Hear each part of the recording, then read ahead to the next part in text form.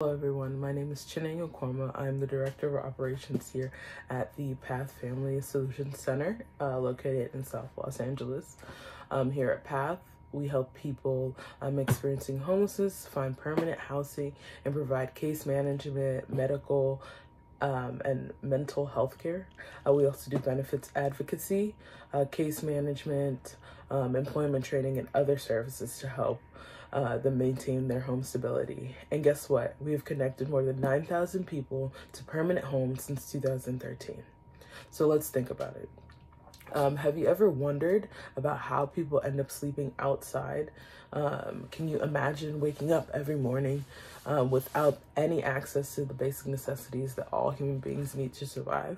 Well, it's sad to say that many people wake up experiencing these issues every day. But have you ever wondered if and how those people make it out of homelessness? Let's talk about it. Today, I'm going to inform you about what homelessness is, facts, causes, and effects of becoming homeless, and methods America has been taking in an attempt to resolve this largely urban problem. By the end of my speech, you will be well informed with useful information about the root causes of homelessness in the United States.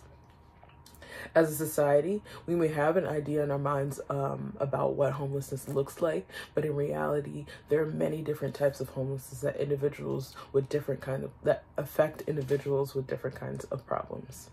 I'll now go into detail and define what homelessness is, chronic homelessness, the facts and causes, effects of becoming homeless, and steps that the U.S. as a place has been taking to help resolve such a massive issue. Let's start off with what is homelessness.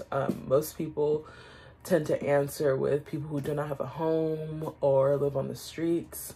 But see, the thing is, there are different definitions for homelessness employed in different contexts. Homelessness is generally defined as a people who lack a fixed, regular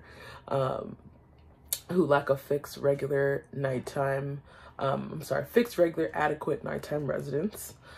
Basically a person who has no consistent place to lay their head. People experiencing homelessness do not fit into just one general description. However, they do share same basic needs, such as housing, adequate income, healthcare, and so forth. According to the U.S. Conference of Mayors Hunger and Homelessness Survey, a status report on hunger and homelessness nationally, homelessness has been declining for several years, a 12.9% decrease from 2009 to 2016, including a 2.6% decrease from 2015 to 2016. 2/3 of the study cities followed a long-term trend, reporting decreases from 2009 to 2016, and 2/3 also reported decreases from 2015 to 2016. But what's even more interesting is that children under the age of 18 are accounted for almost 39% of the homeless population. 42% of these children were under the age of 5. The sad truth about homelessness is that an access to resources is the system itself is made to fail. The U.S. Department of Housing and Urban Development estimates that that well over 500,000 people experience homelessness, and many are given 500,000 people experience homelessness on any given night in the United States. And to make matters even worse, in any given year, the U.S. Department of Education states that approximately 1.5 million of our nation's children experience homelessness. From children to adults, homelessness affects everyone. Let's make that very, very clear. And beyond homelessness, there's chronic homelessness, and I'm here to enlighten you. Chronic homelessness is one of the 4 types of homelessness known to us. It is defined as a people who are experiencing or have experienced homelessness repeatedly while struggling with disabling conditions such as a serious mental illness, substance abuse, disorder, or physical disability. The cause of chronic homelessness run as deep as lack of effectively receiving appropriate continuing care, social isolation, poverty, and extensive history of mental illness. When people think about homelessness versus unsheltered homelessness, sheltered homelessness refers to living within a homeless shelter or homeless shelters, while unsheltered homelessness, according to the U.S. Conference of Mayors, is the number of people, according to the U.S. Conference of Mayors, the number of people reported to be experiencing unsheltered homelessness in the U.S. decreased by 22.8% from 2009 to 2016. See, we tend to forget about the 4 different types of homelessness. The first is transitional homelessness. The second is episodic homelessness. The third is chronic homelessness, as stated earlier. And the fourth is hidden homelessness. Transitional homelessness is a state of homelessness that is a direct result of a major life change or catastrophic event. Then there's episodic homelessness, where people are currently unhoused or experience at least 3 periods of homelessness within a 12-month period. Those who confront the realities of chronic homelessness usually experience 4 periods of homelessness within a calendar year. Finally, the individuals who live with others temporarily without a permanent home are considered hidden homeless, because it often goes unnoticed because those individuals lack access to housing support resources and cannot be officially identified. They are considered hidden from the national statistics of homelessness. Homelessness is everywhere and is a prevalent issue caused by structural constraints that exist in all parts of America, specifically affecting minority groups like African Americans. African Americans represent 13% of the general population, but constitute more than 40% of people experiencing homelessness. Now, I'm going to educate you on some of the key causes of homelessness, with poverty being the most prominent cause. Housing, inadequate income, very little public assistance or none at all. Addiction, and less job benefits are significant in contributing to a person's homelessness.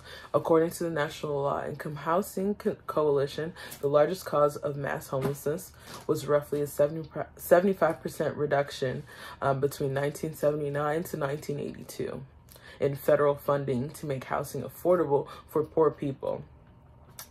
And this housing shortage has repeatedly extended to the present day, which is a long time.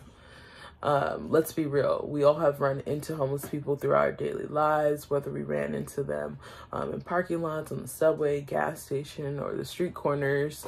We all have encountered a few because they are everywhere. The real conversation is, has America taken measures to help resolve this issue? And depending on who you are talking to, some would say no, while others would say yes. I can mention how America has established home shelters, food assistance like EBT, or food vouchers, housing vouchers, to help resolve global issue of homelessness. The thing is, homeless shelters have the tendency to refuse people assistance due to maximum capacities being met. I know in DC that's a very, very large problem.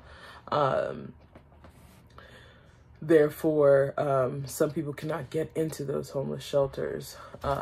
So then they start to lose, the usefulness. If we're not helping as many people as we can, or there are caps on these homeless shelters, how can we continue to truly help? So lack of resources is a huge factor. The point of this discussion was to inform you all about one of the most widespread and continuously growing public health issues in the United States. And in conclusion, being homeless presents many challenges. Addressing the roots and causes and identifying the issue as a social phenomena is just the first step. It's imperative to know that almost any life crisis can precipitate homelessness. I would like to formally thank you for listening to the information I've offered to increase your knowledge about homelessness in America. I'm honored to have been able to educate and inform all of you on the epidemic of homelessness. Thank you so much.